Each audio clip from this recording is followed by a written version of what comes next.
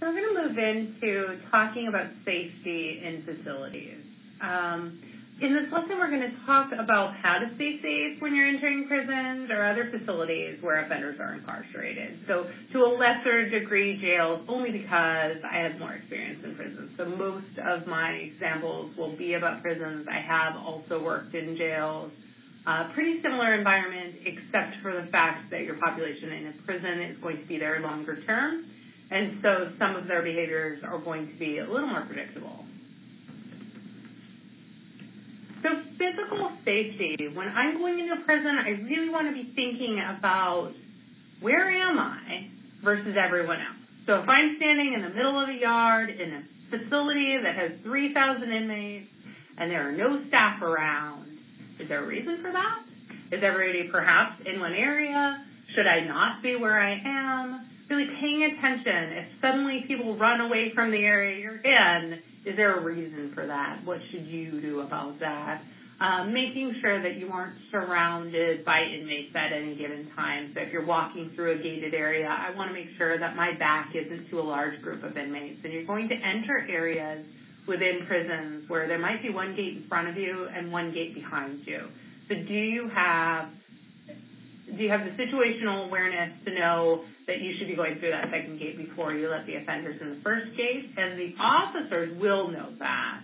However, it could happen. So then just making sure that you don't have your back to a large group or that you're getting locked in a hallway somewhere with a large group of offenders or even just a couple of offenders, and just really paying attention to where are the staff, what is my situation here, and then what is my route out? So if I'm talking to somebody, I've been put in an interview room, and my gut is telling me that this is just not a good situation, or I'm not comfortable for whatever reason. Maybe it's my first time in prison, but maybe it's my 300th time in prison, and I'm just not feeling safe.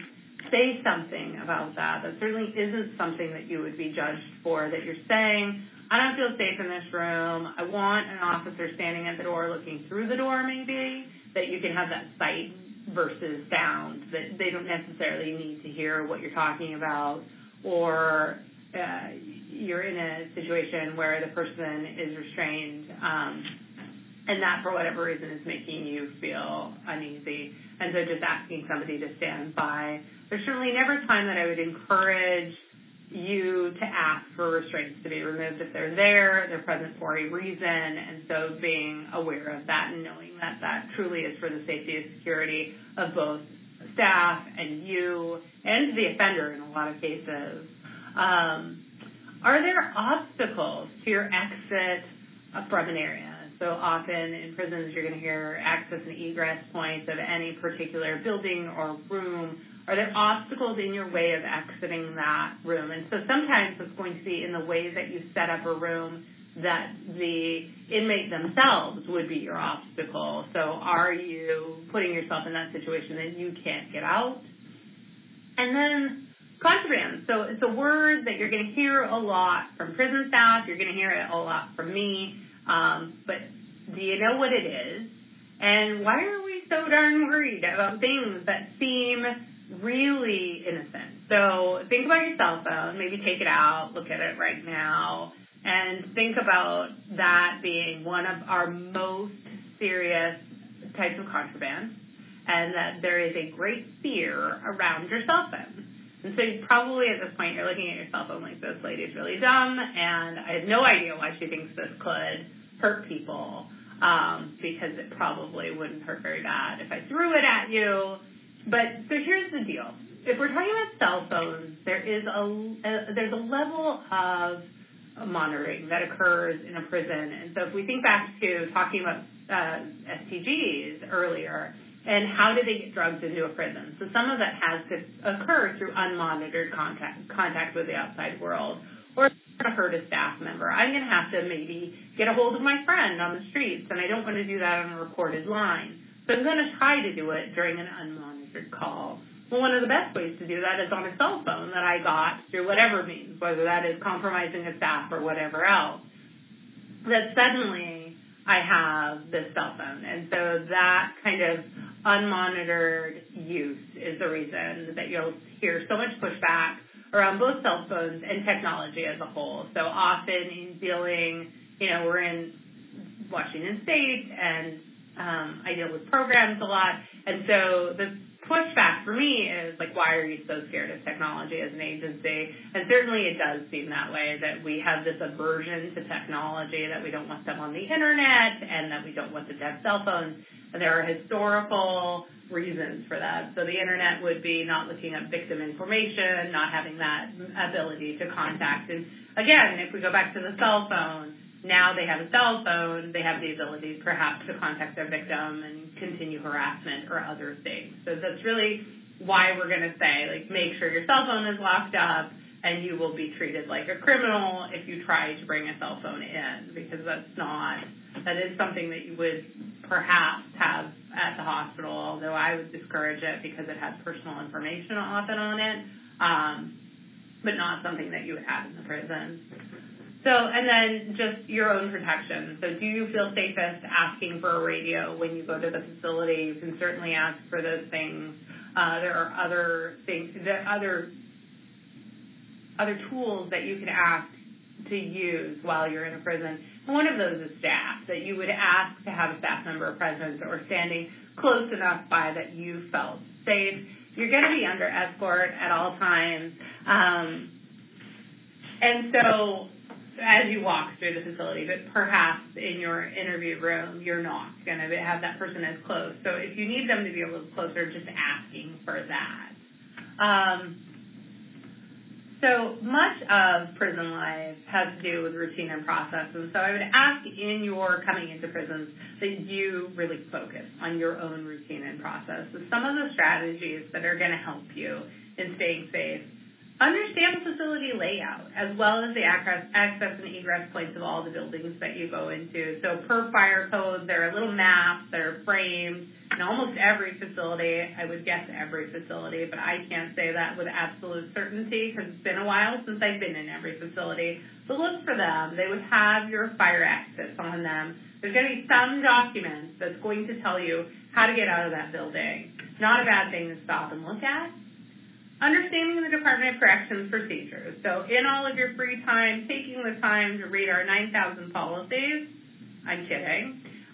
But really understanding, why do we do things that we do? Why are we looking through your bag at public access? Why are we asking you to stop so that that can be searched? Why are we asking you to lock up your cell phone? Probably now, versus 5 minutes ago, the cell phone conversation has a little bit more, that you have some understanding of why I'm so worried about that, which makes it a little less trivial. Feeling free to ask questions. So you can ask as many questions as you want. You have a site contact as well as with staff, as well as other people that you'll deal with at the Department of Corrections. Maybe that's the escorting officer that you're going to ask those questions to. The caveat to that, please don't do this during an emergency or in front of an offender. So for very much the same way that you wouldn't want to be questioned about your line of work or have your credibility questioned in front of a third party, our staff are not going to want that to happen. So really paying attention to their emotional state as well and saying, hey, they have to work here every day and have this credibility, and I diminish that credibility if I'm asking questions about procedures. In an emergency situation, always follow the clear verbal directives that are given by staff. Sometimes these feel very abrupt to folks who are not with the Department of Corrections, but please know that those directives are being given in that succinct way to protect you. And so will it be the friendliest reminder ever? Maybe not, but it's an emergency situation. What we're looking for is making sure that everybody is safe. And then understanding that security staff, and really all staff, are there to ensure your safety and are well-trained correctional professionals. I can't say this enough. There are reasons for the way that we do business. So that is, if it's a 5-minute movement that an offender has to go from school to their unit in that 5 minutes, that is not a good time for you to start a conversation with that inmate that you recognize from the last time that you saw them while you're under escort, because really interfering with those procedures can diminish the whole system, right? So we're calling into credibility. We're calling to question the procedure, which works. We know it works. And if it doesn't work, we're going to look at it and do some process improvement. So then if you have concerns, the staff directives should have been clear, but let's say they're not, and you can ask for clarification. Probably, if it's an emergency situation, it's going to be pretty clear what people are going to ask you to do, and usually that looks something like, get out of my way, or get out of the way, or please step to the side, step to the left, whatever that is. Pretty direct, assertive communication. If you're uncomfortable at any time or need assistance, please let a staff member know. And it doesn't matter if that's just your gut that's telling you this is an unsafe situation, I don't feel okay about this. It's better to make those decisions, take a minute, than not. And again, this is an environment that you perhaps are not incredibly comfortable with, or that you come to the table with some biases that you might not even know you have. So there might be an underlying fear that you haven't addressed yet. So really acknowledging those feelings while you're in the prison. And I'll tell you, even being a staff member who's been in the prisons for over a decade, I still have moments where, why am I here? What am I doing here? This is a scary situation. Or at other facilities that are just different, learning about their culture or their physical plan means a lot to me going into them. Think about your concerns and fears ahead of time. Do some planning and some self-care around that. Discuss that with your facility liaison. So what are your specific concerns? Or contact your WIC staff contact and have those conversations about what was your experience when you went to the facility last time. What were you afraid of? How did you get over that? Or what was your concern legitimized at some point or not? And then we want to talk about what not to do. So some of these things, the Department of Corrections certainly has a lot of volunteers, and so some of the challenging behaviors that I've listed here come from that group, that we've seen this want to protect a population that seems vulnerable, but just really being aware of what you're doing when you're in a prison. So we'd ask you not to change the rules because you don't like them. So if there is a change of rules, that's going to happen because there's been some research about the best method to do something, and not because you, in this moment, don't feel like that rule applies to you or applies to the offender that you're talking to. Don't be afraid to address your own safety concerns. And so sometimes there's a certain level of embarrassment, or I should know, or I don't want to out myself as being scared right now, but being willing to say that. Paying really close attention to the nonverbal messages we send through dress code, both at women's and men's facilities. I think we have a propensity to kind of disregard the dress code when we're in a women's facility as women. And as men, although I've not seen a man in a miniskirt yet come in to provide services at a women's prison, I have seen pretty poor dress at the men's facilities. And so just really being aware of how much cleavage you have, that your pants are in good repair, that you don't have body parts hanging out. One, it establishes some level of professionalism, but two, can you move quickly in the clothing that you have on? Do you have good shoes that are in good repair, and not flip-flops or some other thing that could get caught in a door or in a grate, or, not on vacation, I guess is the best way to say that. And then your own demeanor. Are you being too aloof? Are you not aware of your surroundings? Are you being kind to the people that you're around? And then their demeanor as well. So we would ask of Department of Corrections staff that they're always kind and hospitable to outside parties. And so asking the same of you. Don't forget where you are, being aware of your surroundings. So really, you're in a prison. And so while I don't need you to be afraid the whole time, just really being conscious of the environment that you're in. And then not arguing with staff or offenders, for that matter. There will be times that you are faced with confrontational behaviors. For many staff and volunteers, they'll tell stories about their first time in a segregation unit or an intensive management unit where offenders are yelling pretty horrible things that meet sexual harassment criteria to you from tears. And just not showing any emotion around that, and, staying professional and not arguing with them about what they're saying or that they shouldn't do that, or it's just not the right time. So the behavior will be addressed. It can be addressed in a really professional way, and we'll talk more about that in compromise and manipulation. But arguing with staff or offenders in front of a bunch of people is just never a good strategy.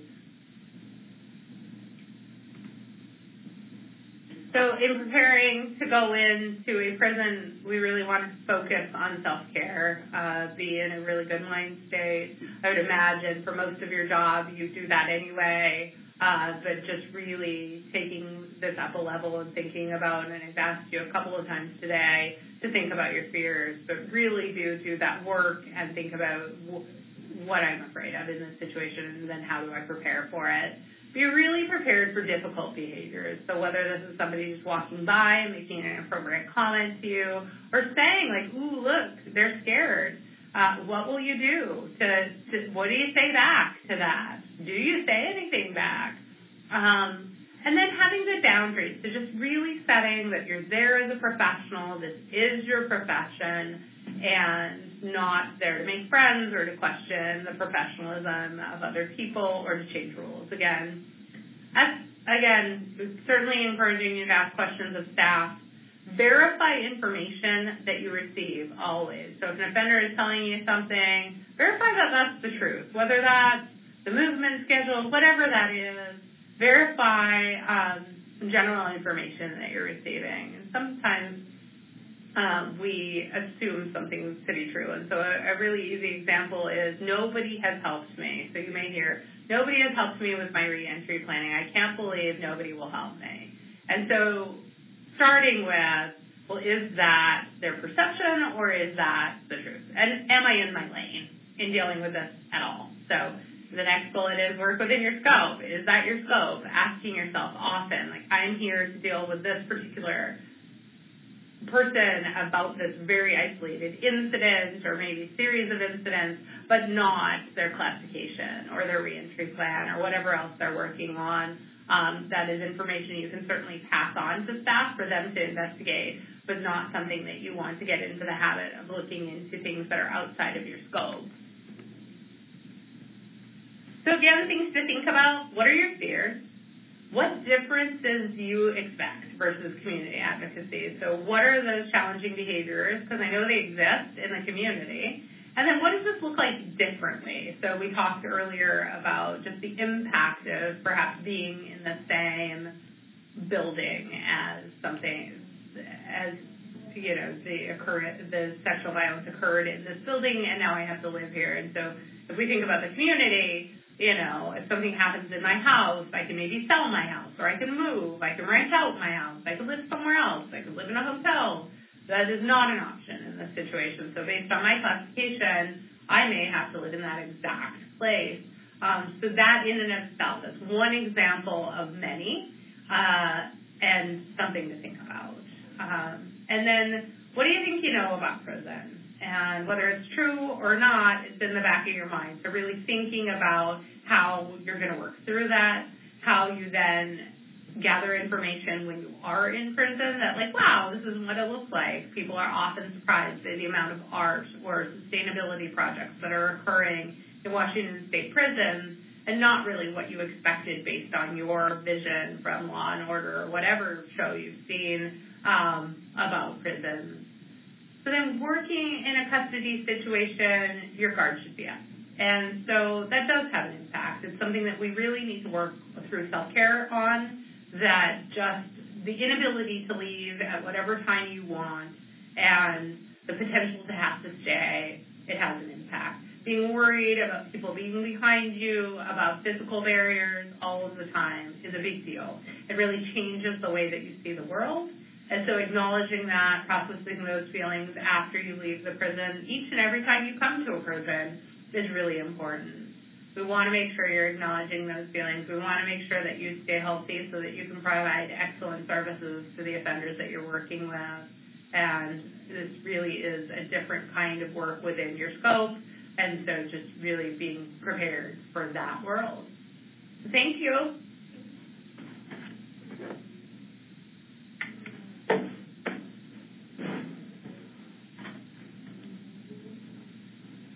Thank you. Please stand by.